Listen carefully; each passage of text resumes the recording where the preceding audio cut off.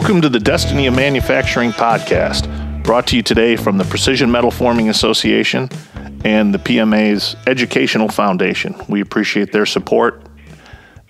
Today we have with us Alissa Wild. Hello, Alissa. Hi, thanks for having me. Alissa comes to us from Stratasys, and we're glad to have her today on the show. She brings to us a interesting perspective, since she is the Senior Technical Manager for Stratasys for the Factory Floor Solutions team. We do appreciate her taking time out of her busy schedule to be here today. Thank you, Alissa. Can you tell us a little bit about yourself and your company, Stratasys? Yeah, definitely. So I'm a materials engineer by trade, and have spent my entire career kind of in research and development, manufacturing support, across a really wide variety of industries, getting to touch everything from plastics to metals. I joined Stratasys about 5 years ago, just over 5 years ago. And the team I lead here now is focused on manufacturing tooling and how we can kind of bring additive onto the factory floor. Excellent. Since you've been there, let me instead of just looking forward the 5 years, let's look a little bit back on your history. What would you say are one of the greatest accomplishments you've had since you've been there? So I've had an interesting career at Stratasys, holding multiple positions. I actually started here in the materials development group. So some of the fun projects I had there, the commercial material we sell now is ASA, was one of the materials I released to market, which was a great accomplishment. And then I've had some very fun feasibility studies and that kind of stuff. So it's great to see materials that I've developed over the years kind of come to market and really kind of take a place in additive has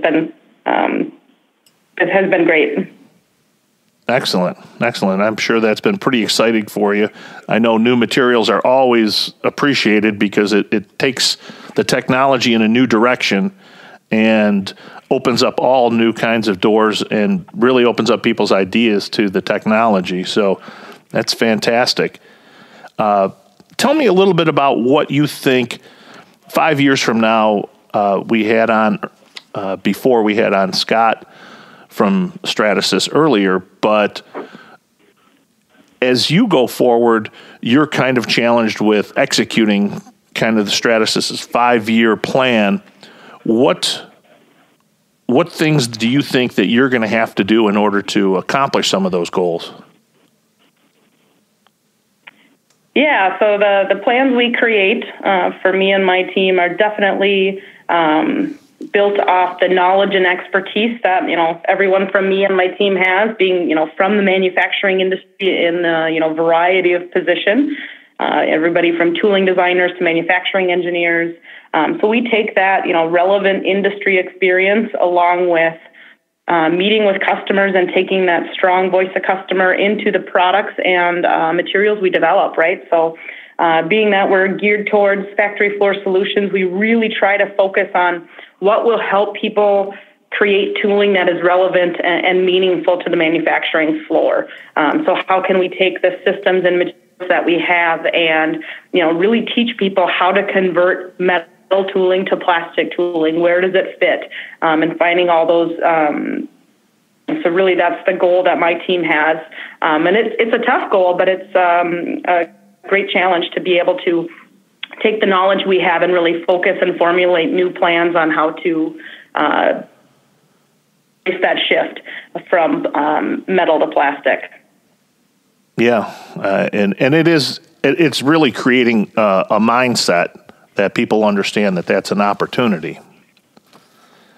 Correct. Yeah. Do you see manufacturers embracing the technology more in 5 years, and how do you see them changing the way that they look at additive and the opportunities that you have with the products?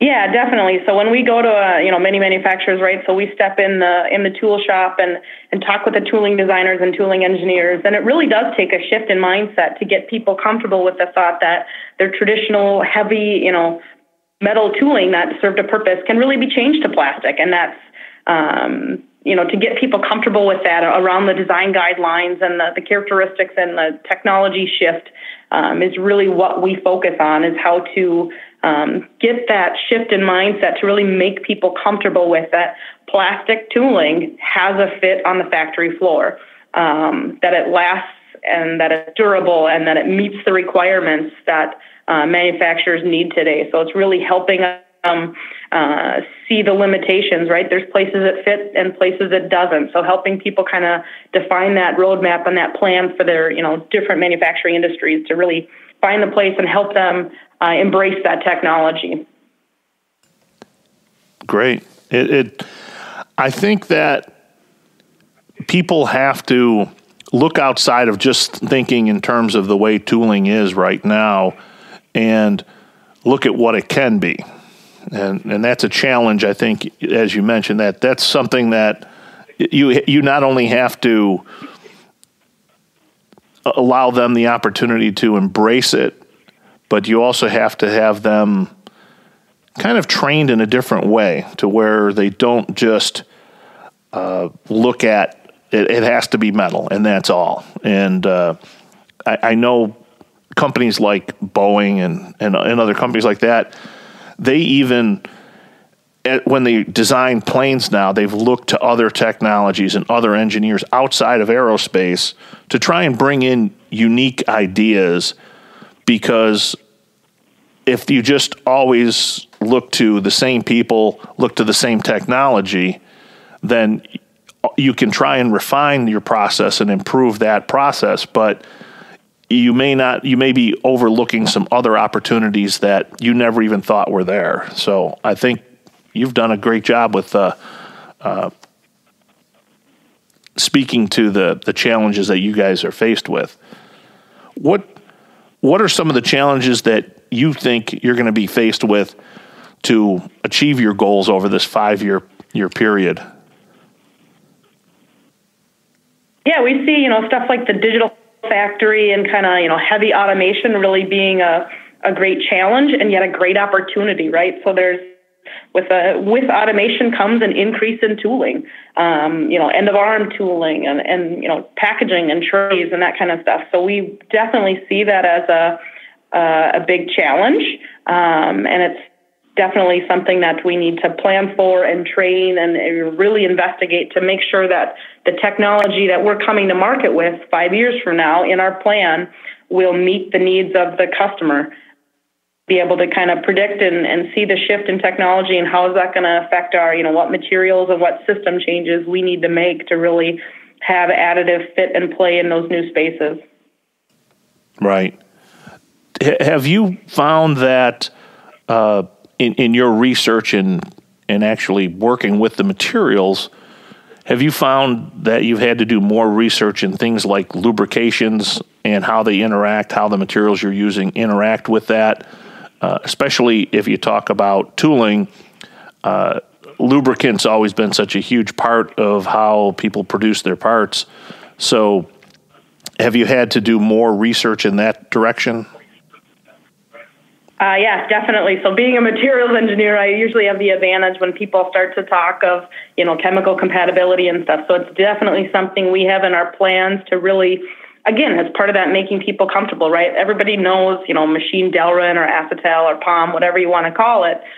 People know how that behaves and acts on the manufacturing floor.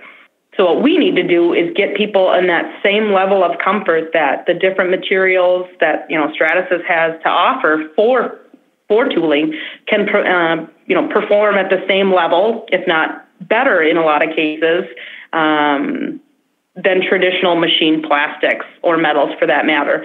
So just, again, getting the data behind it and being able to really create the right, what's the word I'm looking for, kind of characteristics around a material to make sure that it's the right material for the right application. Because it's definitely I see that as a key. If you pick the wrong, printer or the wrong material for a tooling application, it can really leave a bad taste in your mouth, that you don't think that there's a feasibility for it. So if you pick the right system and the right material, the successes can be endless, but it really does take knowing, what's your application, what's your temperature, what are the chemicals it's going to be exposed to make sure that you pick a solution that's going to be robust, a robust solution. Right. The when you talk about solutions, I think most companies are looking for solutions as opposed to just products. They nowadays companies don't seem like they don't want to come to you and buy your product. They're coming to you because you can provide a solution to something that they're challenged with. Do you see that continuing here over the next 5 years, that solution-based options are the way that you're going to have to approach things? Yeah, definitely. So as Scott mentioned in his talk, that we see that, the need of, from my team being the technical side, is to really try to create guidelines and design guides and technical information to really create a holistic solution, not here's your material, here's your system, print your tools, but stuff that really, so we just released this year some thermoforming design guides. So it really walks people through the application. How do you design? How do you print? What do you have to change? What advantages, do you have? As, injection molding and every other plastic processing or metal processing has design guides and limitations. We have to define those same things for additive technologies to really create a full solution for a customer that they feel comfortable. All right, if I'm going to do a metal forming tool, here's the material I should pick. Here's the angles I can, here's the thicknesses of the alloys I can form to this, for each of the different types of technologies, to really give people that recipe so they have the confidence to go out and design tooling with additive themselves. Does that also take some level of historical information to where you are creating almost a matrix of information so that customer, okay, if you're trying to do this, here's a starting point of where you can start when you're trying to manufacture this part or you're trying to build this for a tool.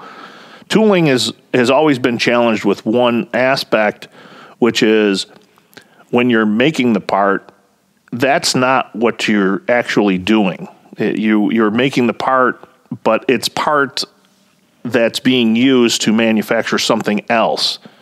And whether or not, whether you do it correctly or not is only relevant to the point that it has to still manufacture the same part when you're punching something out or when you're using that to produce a plastic or something else. Is that more challenging for you?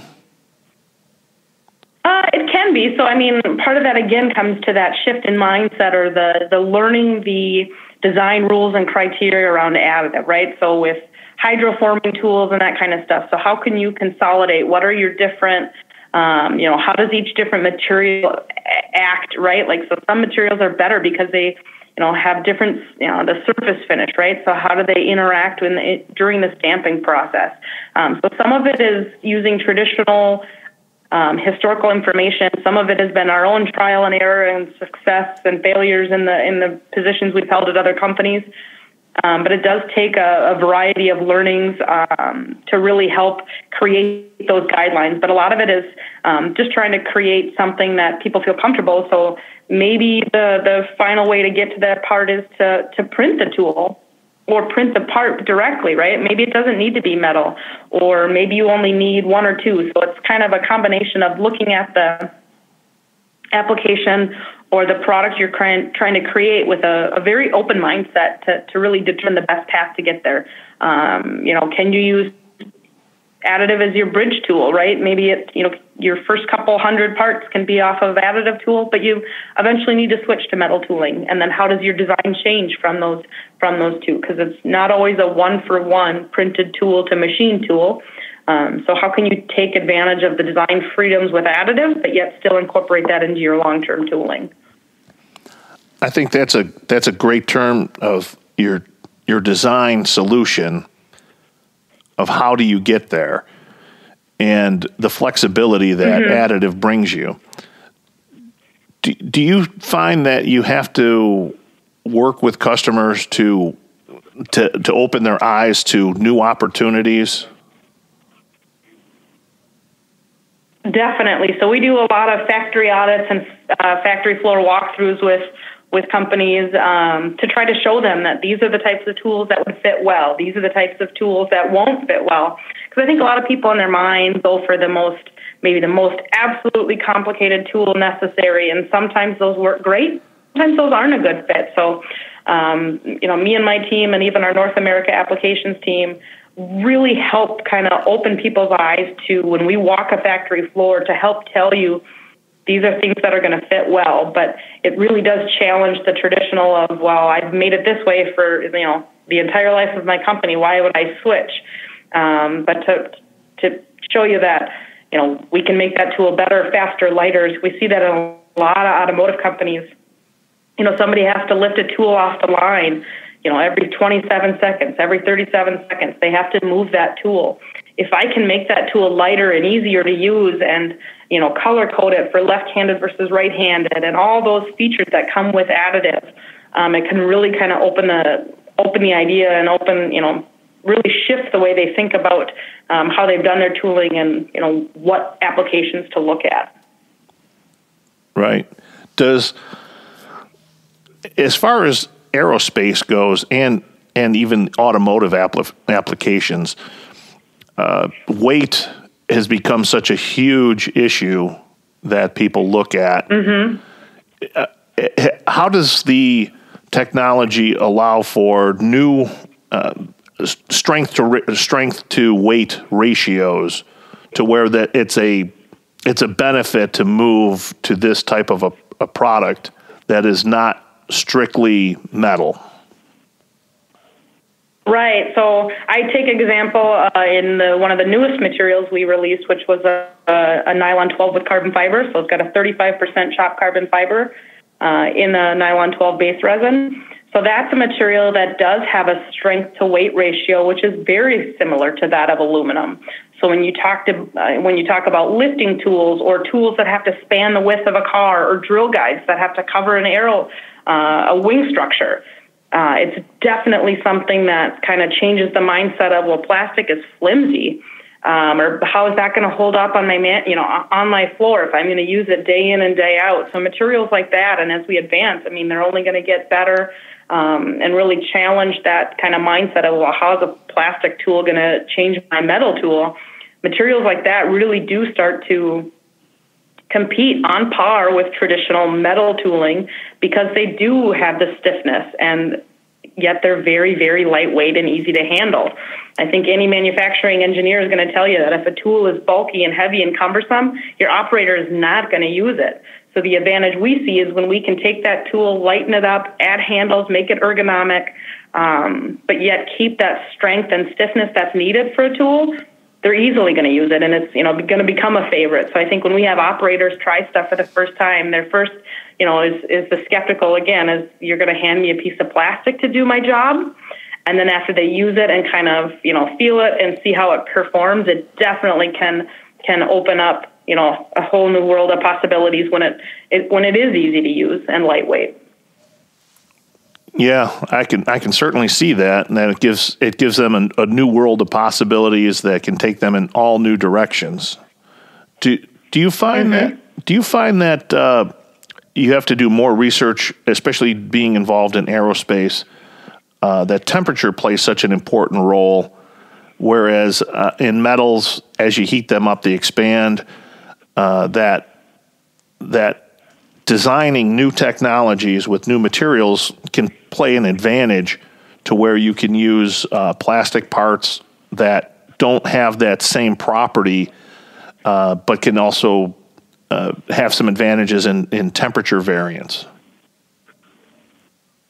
Yeah, each industry and each even company within industry has a definite kind of defined pattern of how they, store their tooling, procure their tooling, and that kind of stuff. So the beauty we see too with even additive tooling that, maybe this is a one-time tool or a repair tool that doesn't need to be around long term.